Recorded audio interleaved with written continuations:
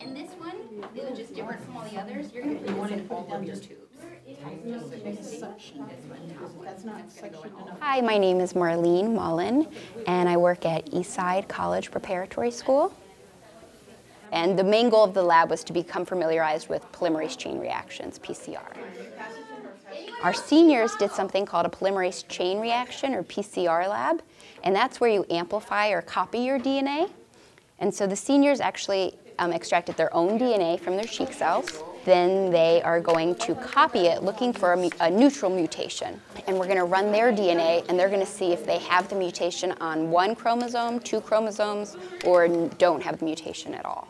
This is definitely technology that they've seen before, and they feel like they're using really professional equipment. But I've always seen it on Bones and CSI Miami, and I'm like, oh, that's really cool. So it was really nice to interact with something that I always saw other people do. I like how with one strand of DNA, we could find out one person's whole genetic background.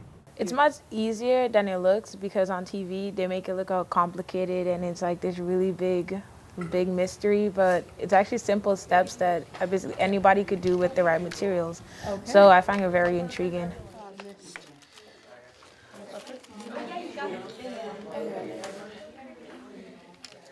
My name is Johanna Antone, and I am the president of Biotech, the Bay Area Biotechnology Education Consortium. The work we do at Biotech makes biotech education accessible to all students in the Bay Area.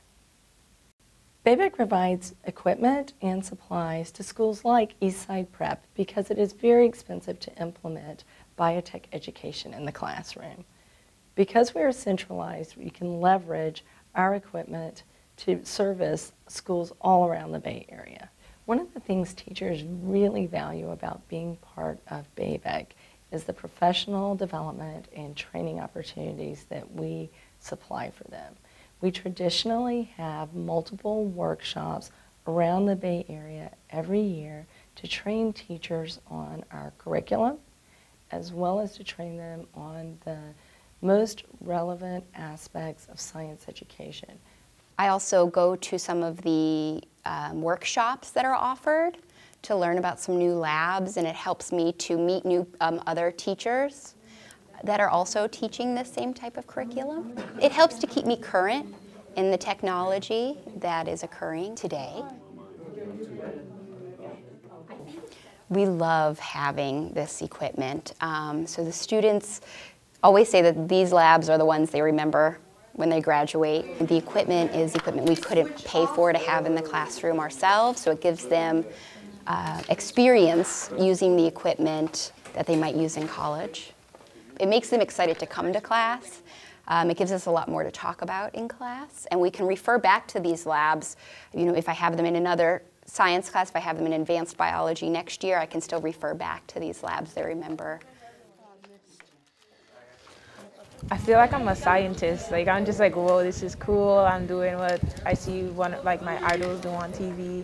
I'm like, I'll be just like them one day. I'm really enjoying this lab so far, and I like the equipment. Thanks. It's really great. I hope everything will remain the same. I hope that we'd be able, and students after me will be able to use them too.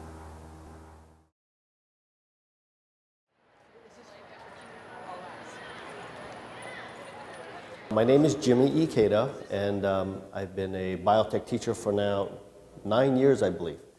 I am the biotech program director at San Mateo High School. We are fortunate that we have a 4-year biotech program, whether it's in biotech, whether it's in molecular biology, organic chemistry. Many of our students who complete the 4 years of biotech program actually do go off to college majoring in science. For a lot of these students who are interested in science, this is the one opportunity while in high school to see if science is really what they want to pursue. My favorite thing about biotech is all the hands-on labs because they're all really different, but they're all really interesting, and they're all very hands-on, and I'm one of the types of people who love hands-on experiences.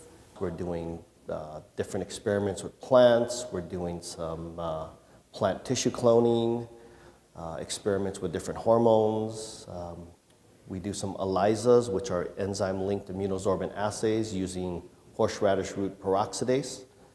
Many of the colleges which students from here go to, they report that the techniques and even the materials and everything here is beyond advanced compared to the colleges they go to. So I feel that this experience has really prepared me for any field that I'll be going into. Biotech has a very collaborative relationship with San Mateo High School. Their advanced biotech program manufactures materials that travel around San Mateo County with our kids and are used to support our curriculum. In turn, Biotech provides materials and equipment to non-biotech classes at San Mateo High School, for example, their biology classes, as well as providing internship opportunities for their summer interns. What makes our program so unique is our internship program. Our internship program is a summer internship. It's a minimum of 180 hours. Our students are paired with scientists in the scientific community, either at biotech companies or research institutions. It's not just sitting in a classroom and your teacher lecturing you, but you actually learn by doing. I have students working on biofuels. I have students that are working on ways to purify cornstarch. I have students that are working at research institutions working with Drosophila melanogaster to study the evolutionary developments of these fruit flies. We just have so many resources available for students that we can really experience science, not just learn it in the classroom. I feel kind of privileged and just kind of like excited because it's new to me, and I just really enjoy it because I'm learning new things, but I'm also like having fun. My name is Lori Lindberg. I'm the Executive Director of the Bay Bio Institute, which is affiliated with Bay Bio, Northern California's Life Science Trade Association with almost 500 life science members. BBI is fortunate to be at the hub of the world's most innovative and experienced life science cluster. As a consequence, we get to see firsthand the emerging needs of the life science industry. Because of this, we're very fortunate to be partnering with Biotech.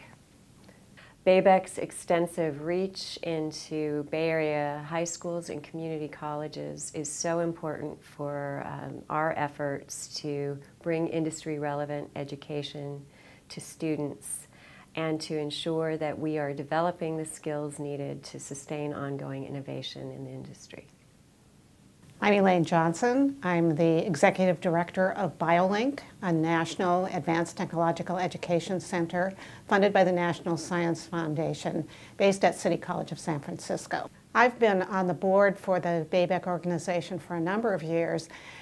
It is truly an amazing group and serves so many students, and we haven't seen exactly that kind of model in many other places in the country. We can share curriculum that we can freely share, ideas about equipment depots where we can have a distribution center for equipment, and numbers of ways that we can support those teachers that are giving so much to their students, both in skills but also in excitement and continuation of their interest in the sciences.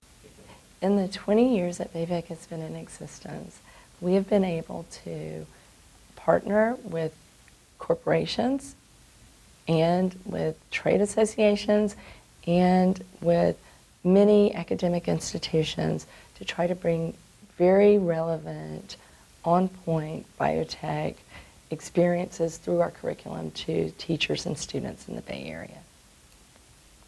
In addition, we have been able to reach tens of thousands of students with in-classroom hands-on biotech experiences in schools that would not otherwise be equipped or resourced to deliver those experiences without our support. What inspires me is that when I see kids doing the science, when I see kids doing their research, when I see kids completing their laboratory and getting the desirable results, you know, they have that look in their face. They have the little pep in their step. And that inspires me to continue doing what I'm doing. we're just really thankful to have the opportunity to use this equipment. So we really appreciate it and hope this program continues.